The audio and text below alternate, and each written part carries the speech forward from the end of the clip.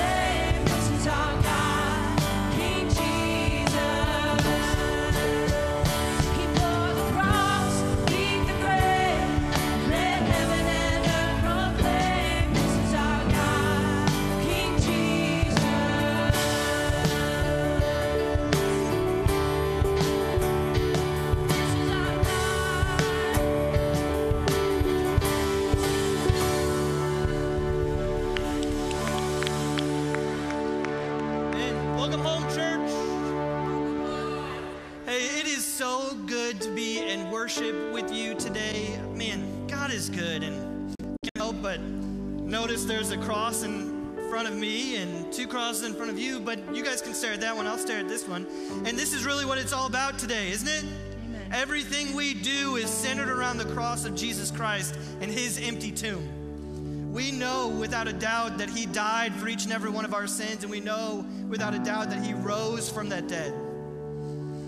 And so today we worship him because of that. We worship him in spirit and truth. And just a little praise report for me personally. My nephew is getting baptized today, and so he's going to be experiencing the newness of life, little baby Ben.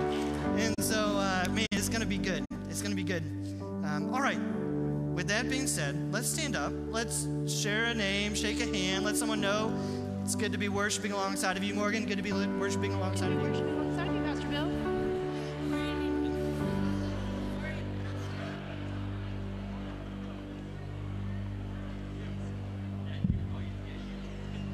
If you're watching online, we're so glad to be worshiping alongside of you. Go ahead and write your name in the chat. Let someone know that you're there and how we can be praying for you. If you ever need someone to pray for you or pray with you, if you need someone to come and bring you communion, you can always send us an email. You can email Pastor Mark at pastormark@spldecatur.org. You can email myself at Pastor Bill at SPLDecatur. We would love to have you here.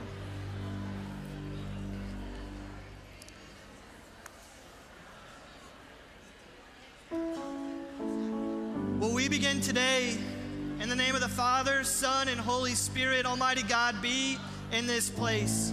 Fill our hearts and our lives with your worship. Lord, we pray that you would not allow us to leave here unchanged, but use this time to mold us and shape us into who you long for us to be.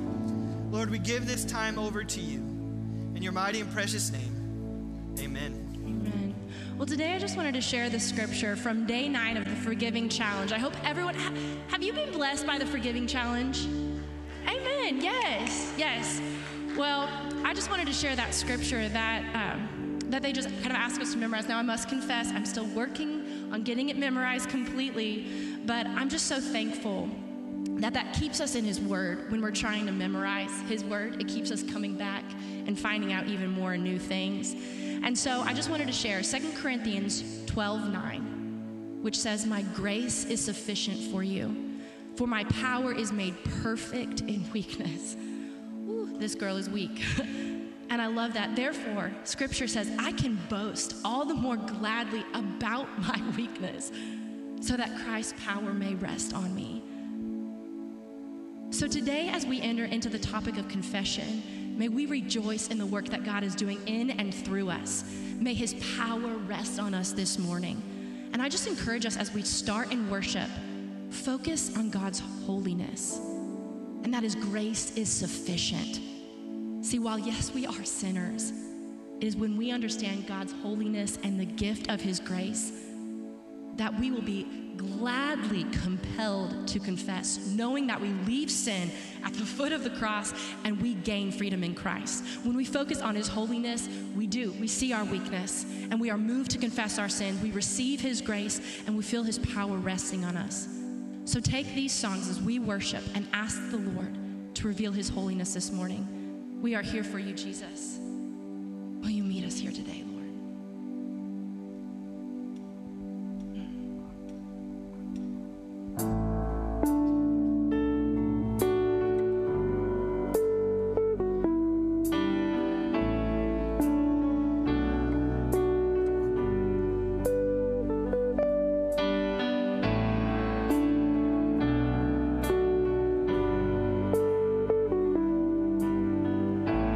Can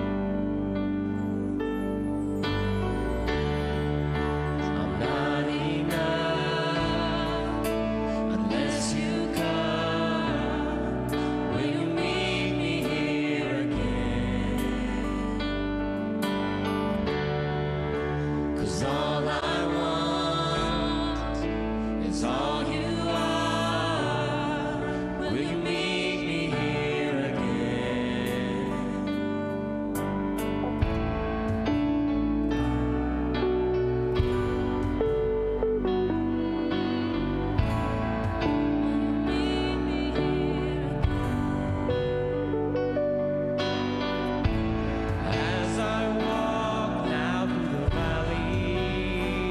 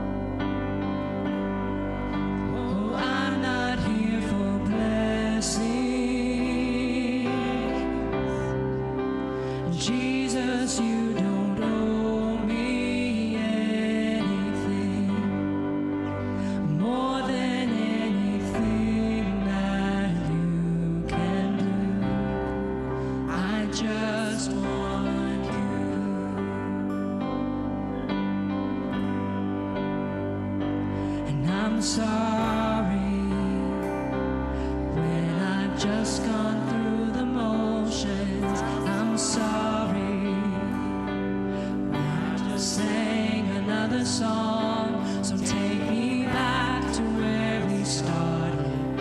I open up my heart to you.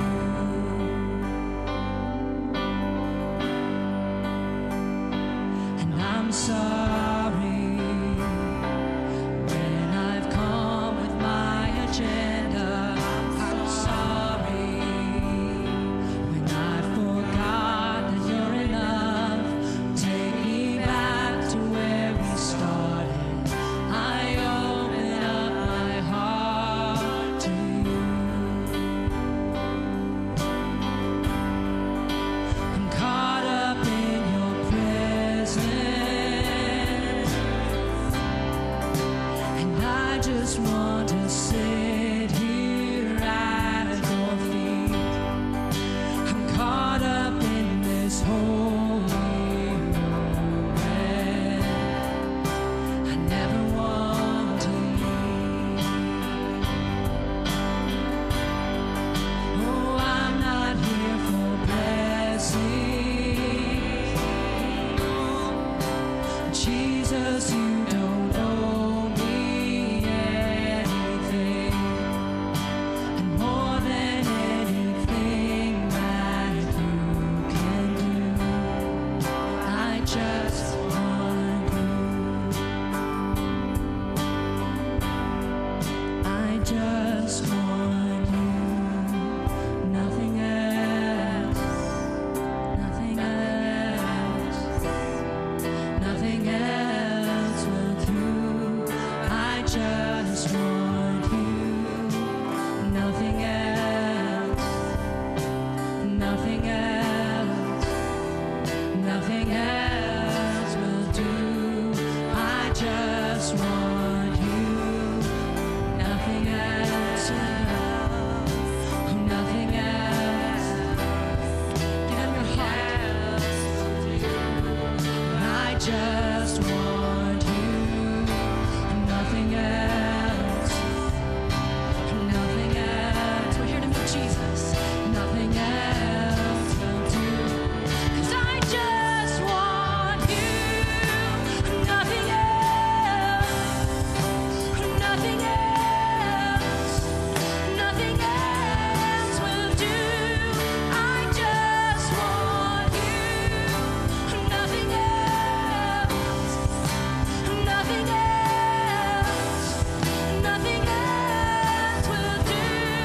I just want you. Jesus. Jesus. Nothing else will do. I just want you. Nothing else. Nothing else. Nothing else will do. I just want you. Jesus. Nothing else will do. I just want you. Yes, we worship you, God. Nothing else will do. I just want you.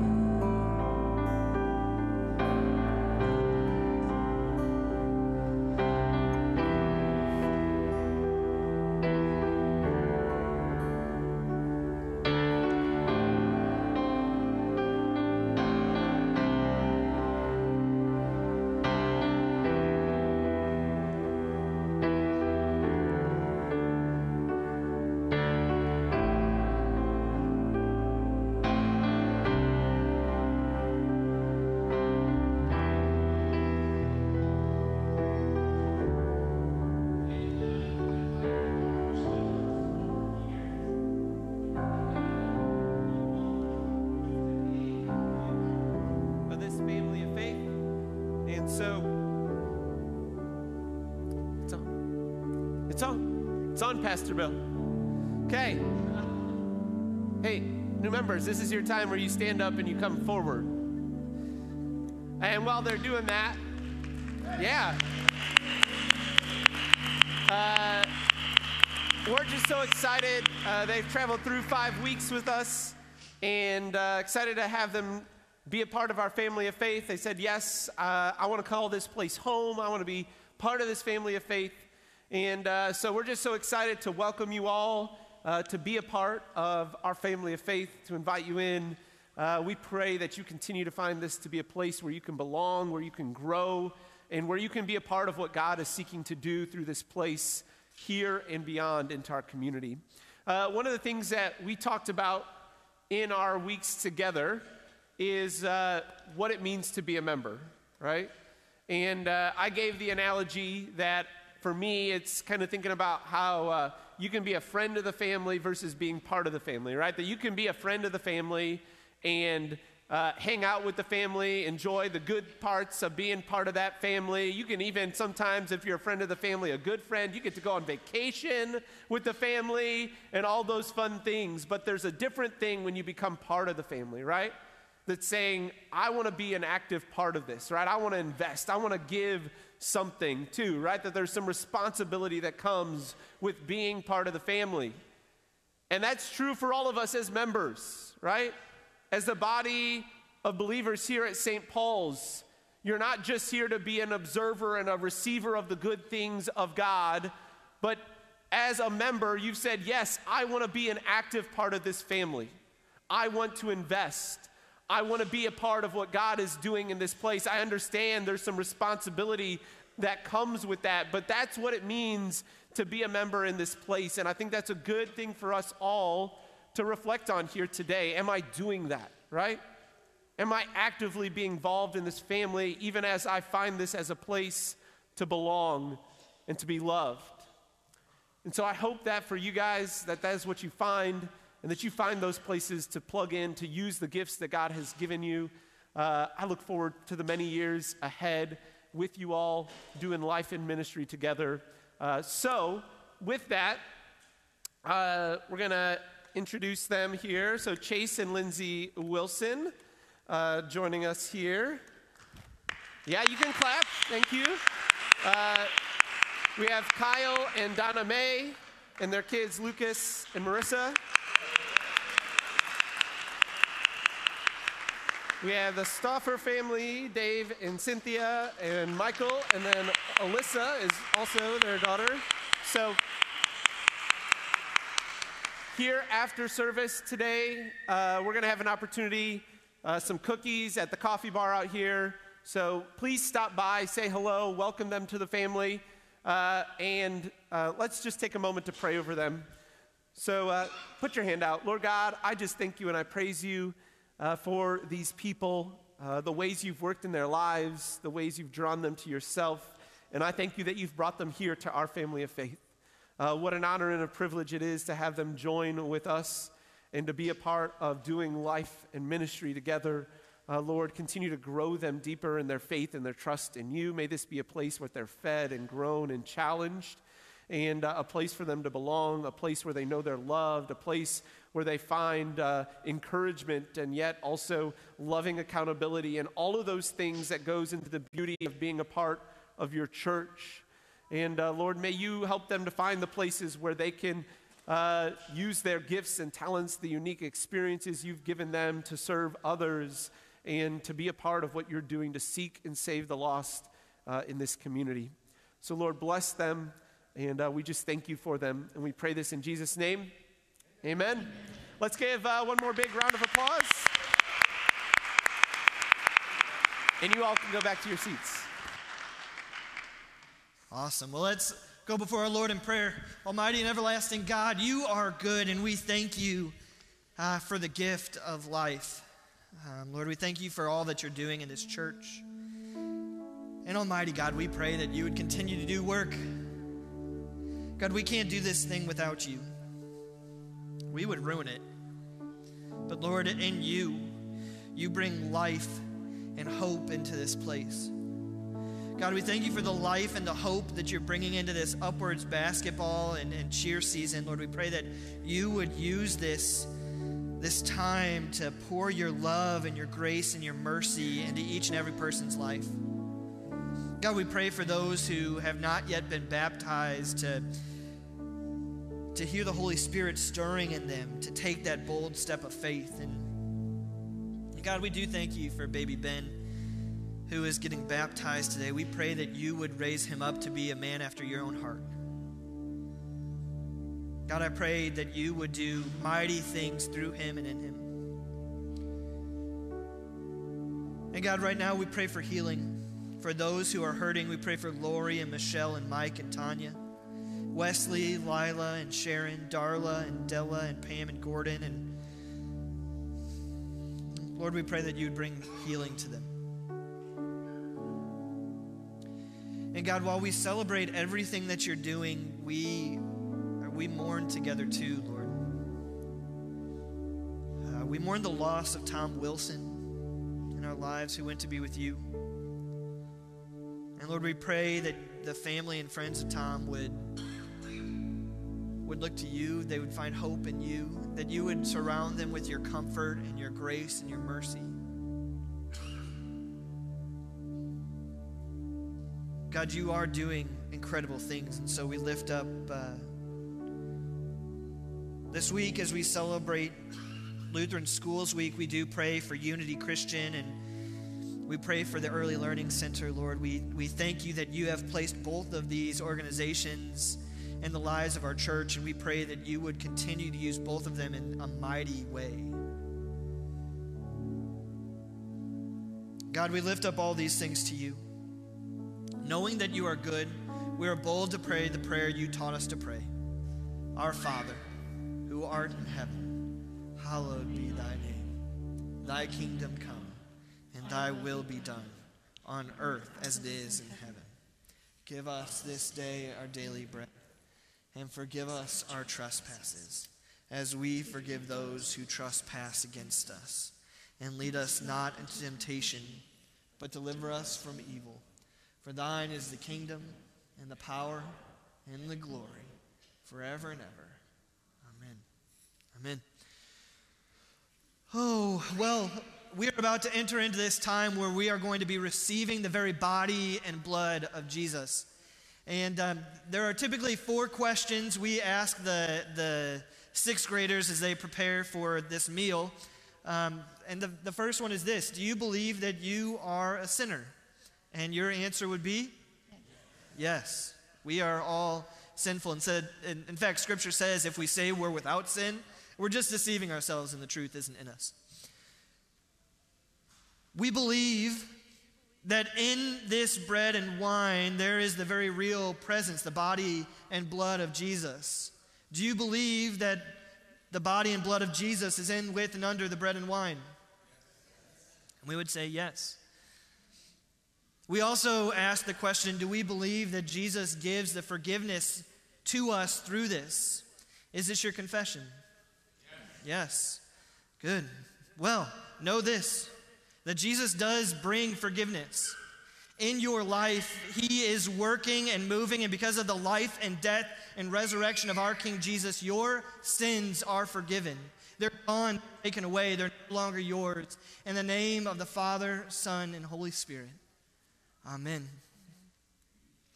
On the night in which Jesus was betrayed, he took bread, and when he'd given thanks, he gave it to his disciples, and he said, "Take and eat. This is my body, which is broken for you.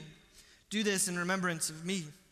In the same manner, after supper, he took the cup, and when he'd given thanks, he gave it to them, saying, "Take and drink of it, all of you. This cup is the new covenant in my blood, shed for you for the forgiveness of all of your sins. Do this as often as you drink it in remembrance of me." Amen. Welcome, friends, to the Lord's table.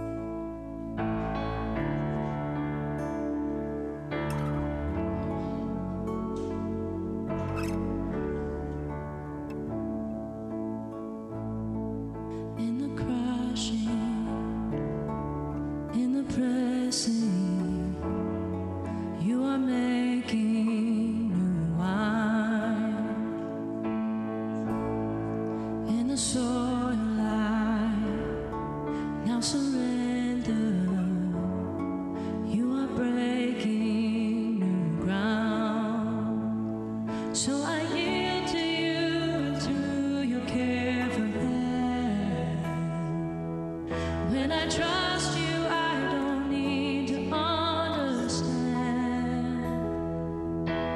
Make me a vessel. Make me an offering.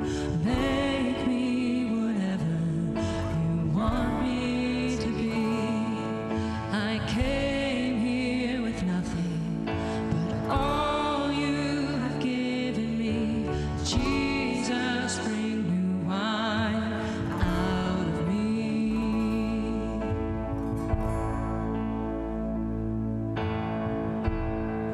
In the crushing, in the pressing, you are making new wine.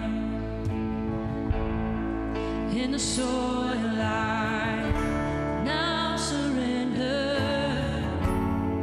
you are breaking new ground. You are breaking new ground. So I yield to you and to your careful hands. When I trust you, I don't need to understand. Make me your vessel. Make me an offering. Make me whatever you want me to be. I came here with nothing but all you have given me. Jesus, bring new wine out of me. Jesus, bring new wine out of me. Jesus, bring new wine out of me. 'Cause where there is new wine, there is new power, and there is new freedom, and the kingdom is here. I lay down my old place to carry your new fire today. 'Cause where there is new wine, there is new power, there is new freedom, and the kingdom is here.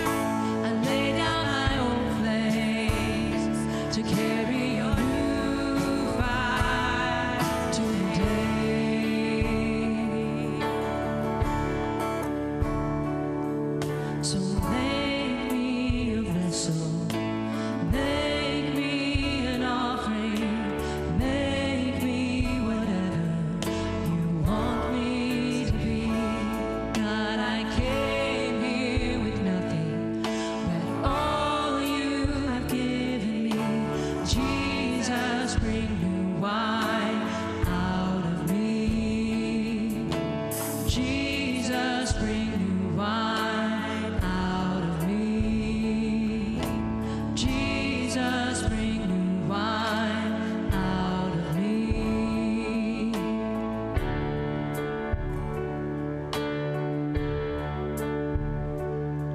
So make me your vessel. Make me an offering. Make me whatever you want me to be. God, I came here with nothing but all you have given me. Jesus, bring new wine out of me. Jesus, bring new wine out of me. Jesus, bring new wine out of me.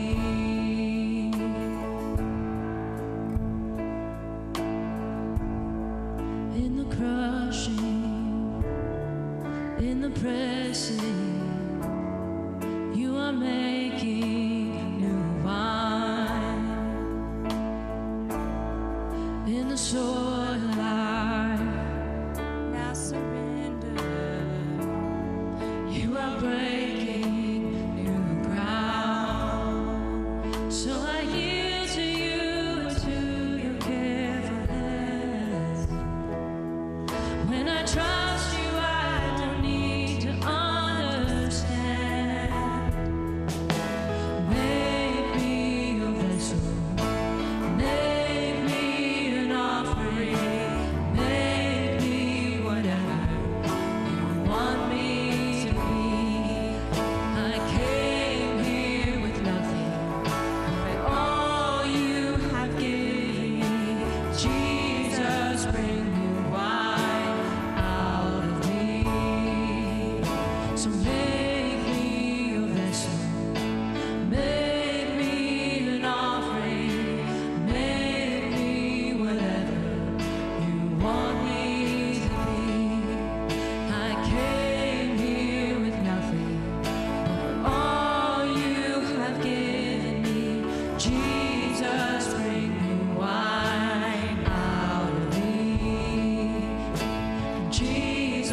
bring new wine out of me.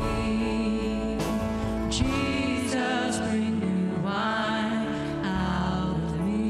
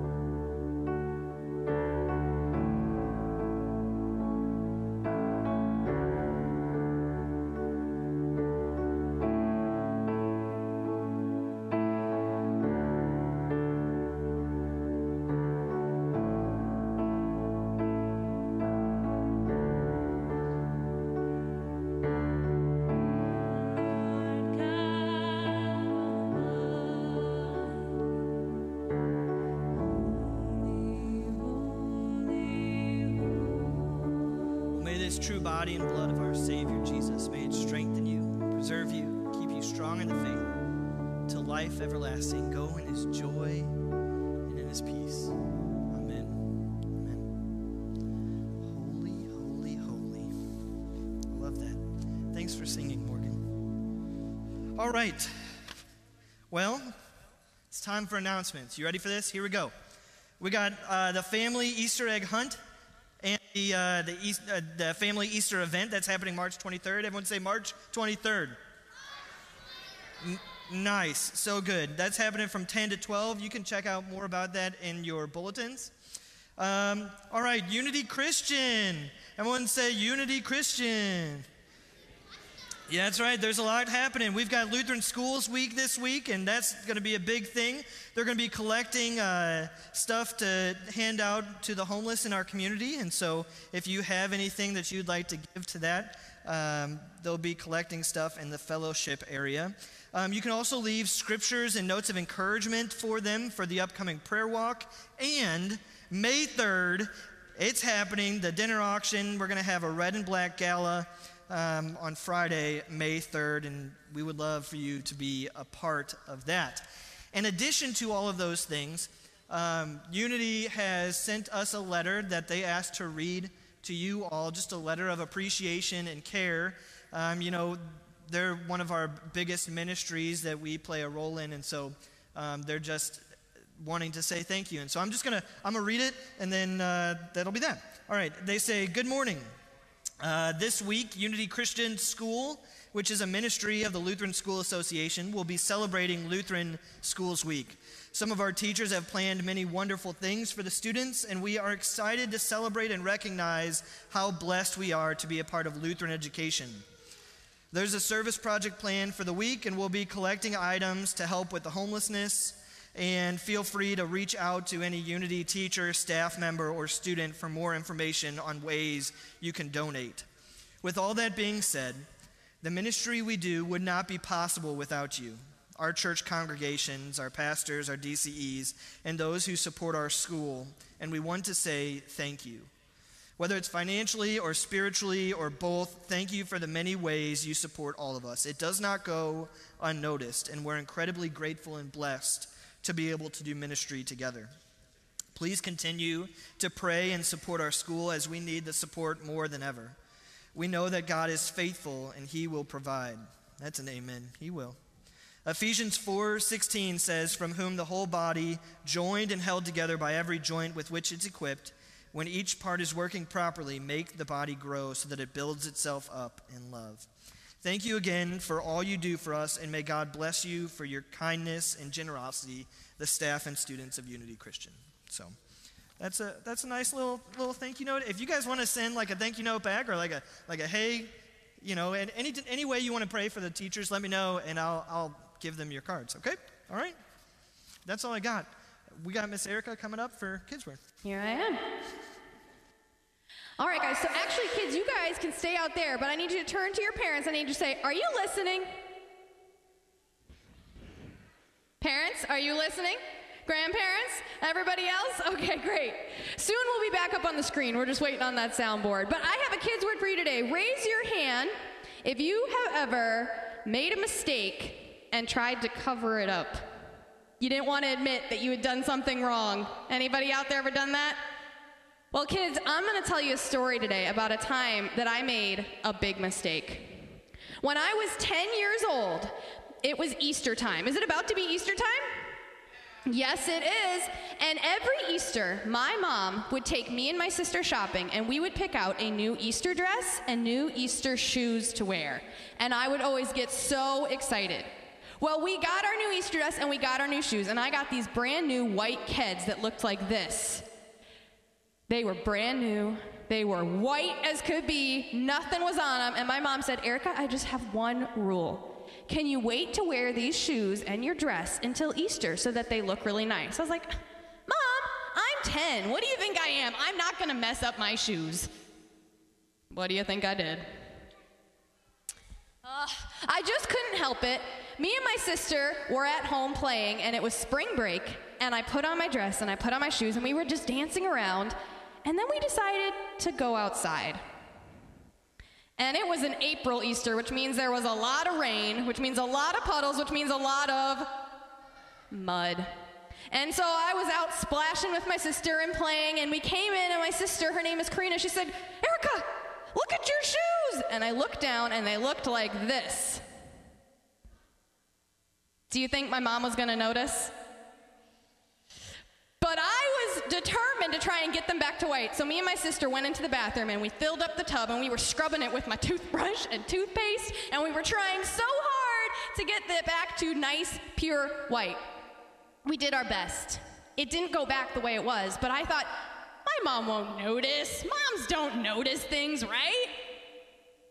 So I put the shoes back, and I went about my day, and my mom didn't say anything all day. She didn't say anything until we were getting ready for bed, and we were laying in bed. She said, "Erica, is there anything you want to admit to me today?" She knows. She knows. And I said, "Mom, yes." I took the shoes out, and I got them all muddy. And she said, "Well, Erica, I didn't even see the shoes, but I saw this all throughout my house." And she said, "I saw the tub, and it's full of dirt and mud." I had tried really hard to cover up my sin, and sometimes we do that. We try to fix our sin ourselves, and even if we try to cover it up, we oftentimes leave a mess behind. But what does it mean to confess? Confess means admitting to something, or it actually means to agree that we have done something wrong. Once I told my mom what I had done, she forgave me. She wasn't mad at me anymore. She was a little disappointed that I hadn't listened in the first place, but she accepted that I had done something wrong and forgiven me. And that's what we're learning about today. In church we say, and it says in 1 John, that if we say we have never sinned, we're lying. But if we confess our sin to Jesus, he is always faithful and will always forgive us. So today I want you to think about, if there's a sin you're holding on to, the best thing for you to do is to give that to Jesus, and he'll forgive you every single time. And don't hide things from your mom. Amen.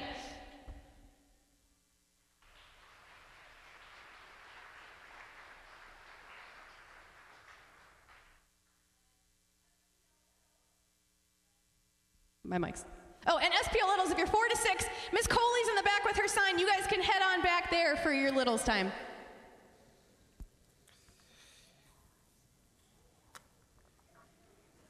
Well, thank you, Miss Erica. We are just love how awesome of a job you do with that, and just the ways you take these sometimes challenging concepts and then make them tangible, not just for the kids, but for all of us. So thank you.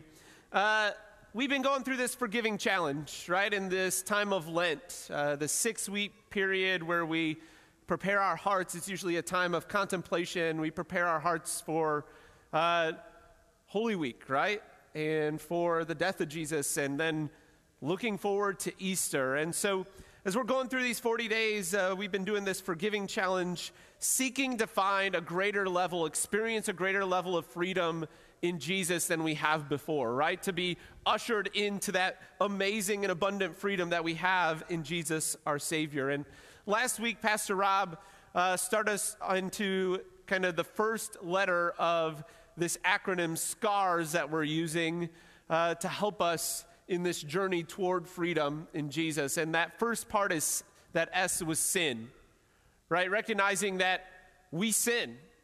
And we defined sin, that word sin, it comes from this idea of archery, right? Which is missing the mark. And so whether you miss the mark by a little or a lot, that's still sin. And no matter whether you sin a little or sin a lot, your sin is you think is big or it's a little one, all sin separates us from God, and it needs to be dealt with, right? And so the first step is just recognizing that each and every one of us, that I am a sinner. I sin each and every day. And one of the things I want to come back to from last week is this phrase. And if you've been following along with us, which I hope you have in these, with the daily devotions for our forgiving challenge, you've seen this in there as well. But the admission price into freedom begins with an admission of your sin. It's the idea that if you are going to enter into the freedom that God has for you, if you're going to truly grasp that and live in that freedom, it's got to start with admitting your sin. And that's what today is all about. That's what confession is, right? Confession is an admission of my sin. As Miss Erica said, it's agreeing with God. Yes, I am a sinner and I have sinned. This is what I have done wrong, Lord. It's getting that over and handing that over to God. She referenced this passage from 1 John chapter 1, right, where John writes, if we say we have no sin, we deceive ourselves. We're lying and the truth is not in us. But if we confess our sins, he is faithful and just to forgive us our sins and to cleanse us from all of our unrighteousness. John lays it out. He says, listen, all of you are sinners. You all have sinned. All of us sin. But what matters is what you do after you sin. Right? And his invitation, God's invitation to each of us is to come to him that we might receive forgiveness and freedom in him, as John says. But you know, all too often, what we actually do after our sin and why we remain trapped and not experiencing the freedom that God has for us is that we try to deal with sin on our own, right? We sin and then we try to clean up the mess ourselves. And there's a lot of different ways that we do this. One is we can outright deny it, right? Like, no, I'm not a sinner. No, I didn't sin. No, I didn't do that, right? It's like that kid that gets caught red-handed and mom asks him like, hey, did you do? Nope, I didn't do that. Well, I saw you. Nope, I didn't do it, right? We can do that. As adults, we still find ways to just outright deny our sin. But maybe we don't outright deny it. The other thing we like to do is minimize it. And this is prevalent throughout our world today, right? That we begin to say, oh, that's not really wrong, or that's not that bad. Hey, everyone else is doing it, right? That's our best gauge for morality is, well, if everybody else is doing it, if others are doing it, I guess it's not so wrong. Or I've only done it once, or whatever it might be. We try to minimize our sin. We try to say, oh, it's not a big deal. And another kind of nuanced version of this, I think, is sometimes we don't just say, oh, it's not a big deal, but what we do, we try to minimize our sin by pointing out other people's sin. Like, hey, did you see what Sally did over there? Did you hear that, right? By looking at other people's sin, well, at least I'm not that big of a sinner. At least I didn't. Or I think of, and I'm going to tell on myself, of many times the conflicts or arguments between my wife and myself, where she'll point out something that I'm honestly doing wrong, and my natural reaction is to say, well, but you did that, just the other day, and you do that too, or you did this, right? I try to point out somebody else's sin to try to minimize my own sin. Maybe we blame others, right? That we say, well, I only did this because you did blank, right? That somehow because somebody else did something first, now I'm off scot-free, that my sin, it doesn't matter, it's justified somehow, and we blame others for our own wrongs, right? We blame organizations or institutions or whatever, all kinds of people we look to blame, and this goes all the way back to the garden, right? What's the first thing Adam and Eve did when they ate of the fruit? God comes and says, hey, did you guys eat of the tree? Adam says, it was her. She made me do it. And you, God, you're the one that gave her to me, right? And Eve goes on and blames. Sometimes we try to just cover it up, right? We think if nobody else knows, then maybe it really doesn't count against me. Maybe if I just keep it secret, if I just keep it to myself, maybe even God won't find out. But we know, God knows our heart. God knows it all, right? We can't cover up our sin. That doesn't work. And one that I didn't put up here, but I thought of later, is another way we try to deal with our sin is we just try to try harder, right? Like I know that I did wrong, I'll admit that, but I think if I can do enough good, or if I can do better in the future, that somehow that covers over that sin in the past. Maybe if I do enough good, God will just accept me, right? I'll just be good enough for him. But the trouble is that our trying harder doesn't get us to being better. Our trying harder, we find that we continue to sin and to fall short again and again. And here is the problem with dealing with sin on our own. That as long as we try to deal with sin on our own, we remain captive to sin, imprisoned, shackled. The guilt and the shame, they weigh on us because deep down, as much as we might try to deny it or minimize it or blame others or cover it up, deep down, you and I, we all know that we've sinned. We know those sins. That guilt and that shame remains. I love what the psalmist David says in Psalm 32. He says, when I refused to confess my sin, my body wasted away. I groaned all day long. Day and night, your hand of discipline was heavy on me. My strength evaporated like water in the summer heat. But finally, I confessed all my sins to you and stopped trying to hide my guilt. I said to myself, I will confess my rebellion to the Lord, and you forgave me.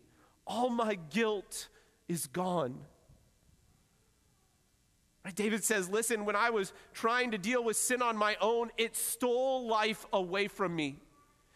I was wasting away, but it was only when I brought my sin, my guilt and my shame to God and to Jesus, that's the moment when I was set free. And that's what confession is all about. That's why this is such a pivotal piece of this journey to freedom, because without confession, I cannot enter in to the freedom that God has for me. Until I get to that place where I bring my sin to Jesus, I will remain captive. This is why each and every week we try to have confession as part of our service, because we believe it's such an important thing. that frees us and helps us come into the love and grace of our God. And while that is good, and I think it's beautiful how at times we have these written confessions that really can speak when we may not have the words or know how to start, it's sometimes I think these formal confessions, we get into this rut where we confess that we're a sinner without confessing our sin. Do you know what I mean by that? Right, where I can confess vaguely, like, yes, I know I'm a sinner, but I don't really get to the heart of, here is my sin. Like, this is the specific sin. This is the things I've done. And not that I have to enumerate them all, but there is something about getting to that specificity, right? That draws us greater into that freedom. Or maybe with confession, we have this idea that confession, and maybe what holds us back from it, is that we think it's this thing that's just going to make us feel worse, right? Like when you go and have to confess in a courtroom, or you're coming to confess to your parent when you did something and they had that, just that guilty feeling, that weight on you, right? But confession isn't meant to leave you in that place. It is good for us to have sorrow for our sins. But confession is meant to lead us into the forgiveness and life, the freedom that God has for us. It's not meant to condemn you further. It's meant to free you from that sin. You know, we've been traveling along, or at least we started last week, looking at Peter's story, the disciple Peter's story, and his life, and really going into his kind of greatest known sin of denying Jesus. And if you remember, Peter, he was bold, full of, always was quick to speak. And before Jesus went to the cross, he boldly declared, he said, Jesus, even if all these other people go away and they deny you and they fall away, I won't. I'll even go to death before I deny you. And as much as he desired to not fall into sin, he still fell into sin, right? He denied him not once, not twice, but 3 times. And we heard in Luke this, that as that third time happened, the Lord turned and looked at Peter, and Peter remembered the saying the Lord had said, how he said to him, before the rooster crows today, you will deny me 3 times. And he went out and he wept bitterly. I love this account from Luke because it includes the part where Jesus looks at Peter.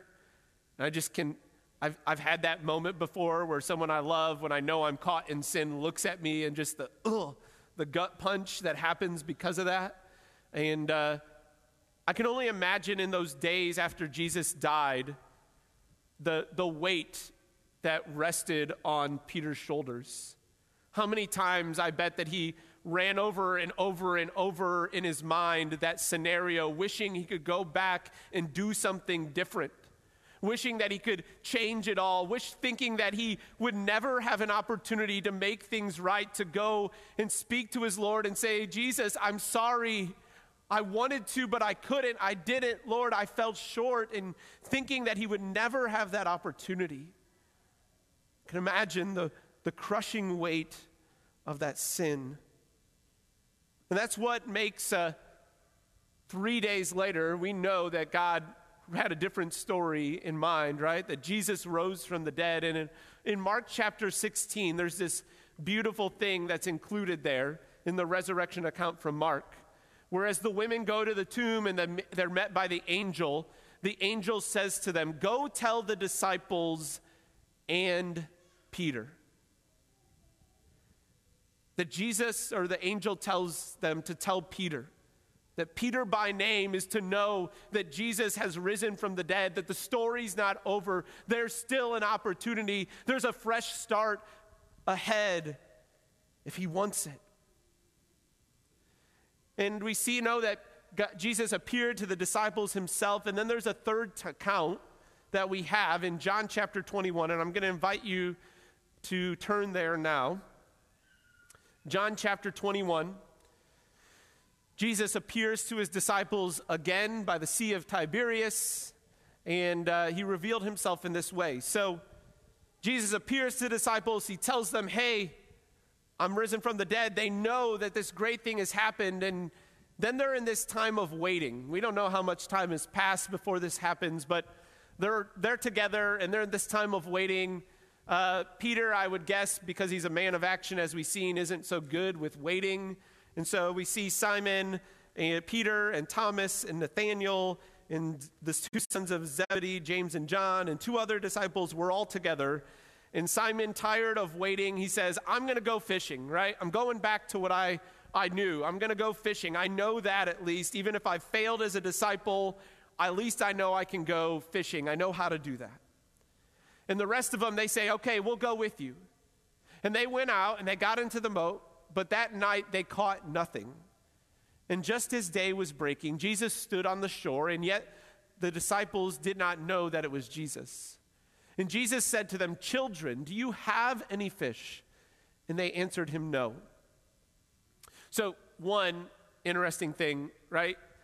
I don't know about these disciples if they're really that good of fishermen, because all the accounts in the Bible of them catching fish on their own, they catch nothing, right? It's only when Jesus steps in that they get a fish.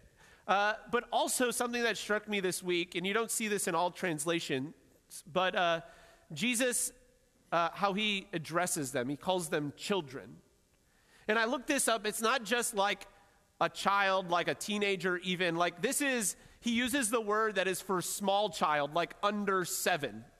And I don't know, maybe this was just kind of one of those ways that Jesus had addressed them regularly so they knew that. But I began to wonder if why he addressed them as children is because he's saying, listen, you guys are acting like children. I mean, I've done this great thing. I have great things in store for you. And what are you doing? You're just going back to what you always knew, right? You're just going back to the things you're comfortable with. Come on, children. Let's go. There's something more for you. Who knows? I don't know why he does it, but just an interesting side note. So, going on here, as Jesus says, they say no. Jesus says, cast the net on the right side of the boat and you will find some. You would think things would start clicking in their minds like, wait, this has happened before, right? So they cast it and now they were not able to haul it in because of the quantity of fish. That disciple whom Jesus loved therefore said to Peter, it is the Lord. And when Peter heard it, that it was the Lord, he put on his outer garment, for he was stripped for work, and he threw himself into the sea. The other disciples came in the boat, dragging the net full of fish, for they were not far from the land, but about 100 yards off. And when they got out on land, they saw a charcoal fire in place with fish laid on it and bread. And Jesus said to them, bring some of the fish that you just caught. So Simon Peter went aboard and hauled the net ashore full of large fish, 153 of them. And although there were so many, the net was not torn. And Jesus said to them, come, have breakfast. Man, Peter was eager to get to Jesus. I mean, you don't usually put clothes on to jump into water, right?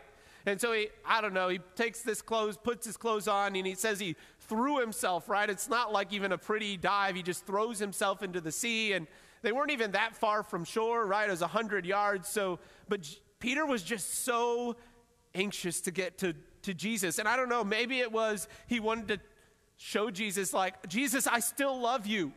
I want to be in your presence. Jesus, I care about you even though I denied you. I don't know what it is, but Peter wanted to get there. And when he gets there and when the disciples get there, Jesus is making breakfast and he invites them to bring more fish and he says, let's eat.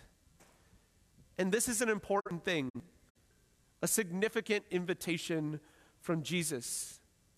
Because you see, to eat a meal with someone in that day was a sign of acceptance. It was a sign of intimate relationship, of fellowship. That's why the religious leaders of that day were always losing their minds when Jesus ate with people they considered sinners, right? It's why they called him out on it. They were freaking out because you weren't supposed to eat with those kind of people. That was to show acceptance and relationship with them. And they're unclean. You can't have relationship with them until they clean their act up.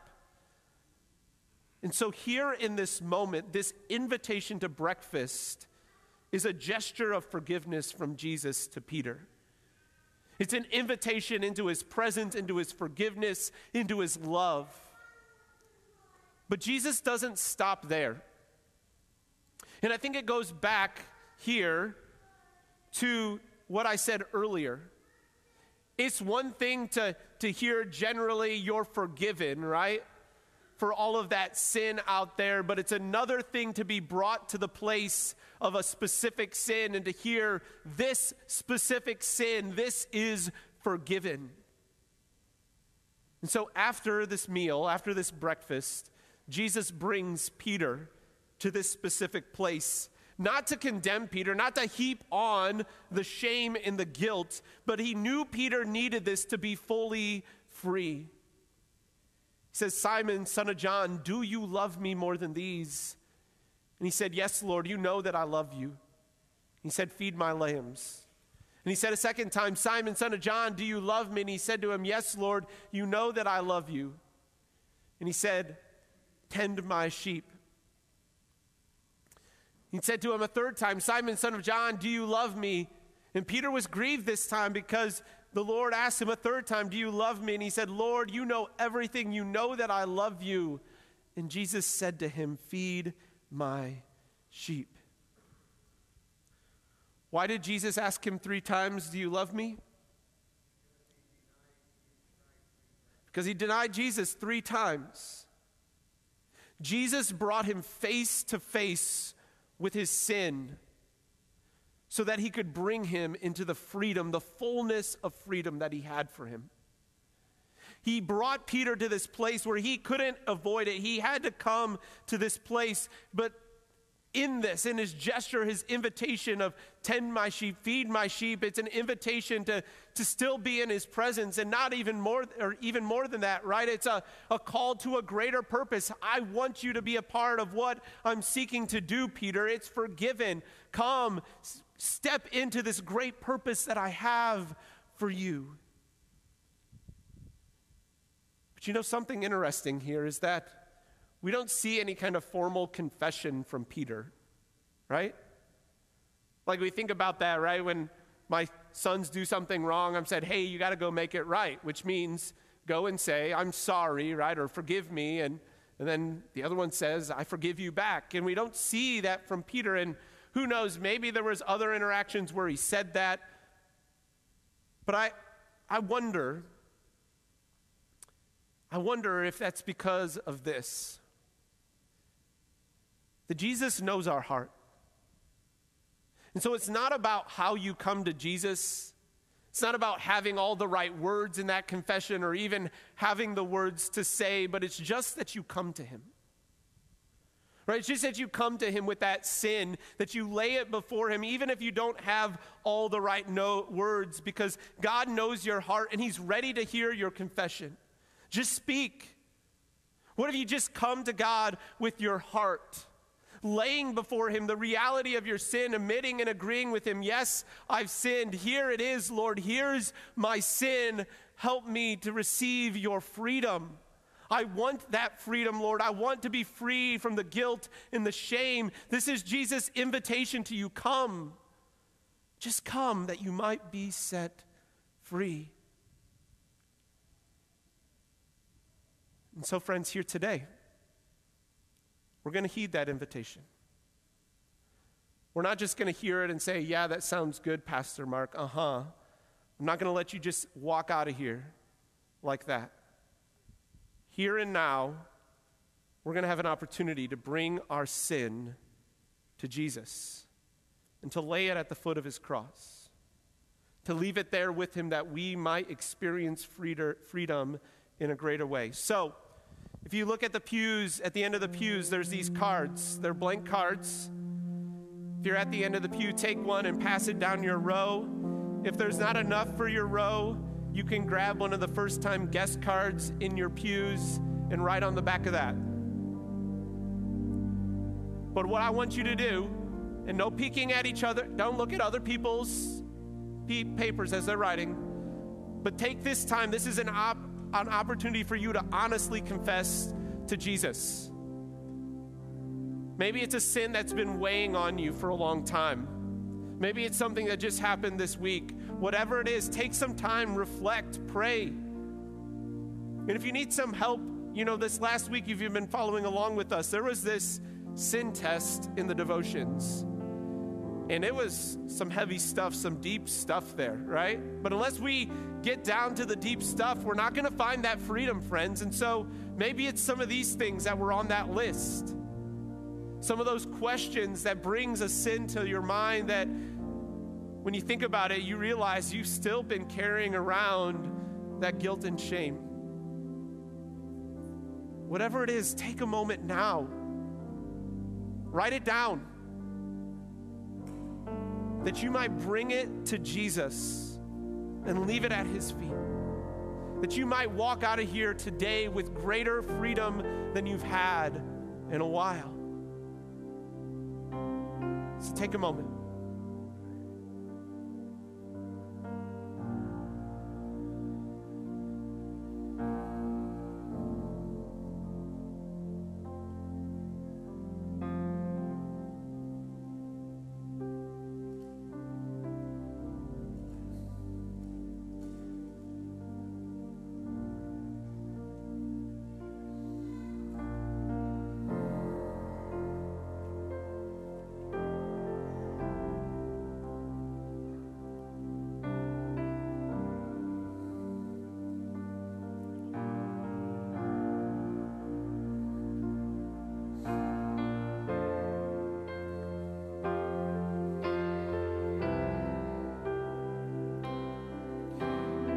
So here's what we're going to do. Morgan's going to go into singing a song here for us. And while she's doing that, as you're ready, you can fold that paper in half. Once you have that confession done, I would invite you to bring it up here and lay it at the feet of Jesus. Lay it at the foot of the cross. Lay down that sin, stop carrying that burden, hand it over to Jesus that you might receive his forgiveness, his freedom, his love.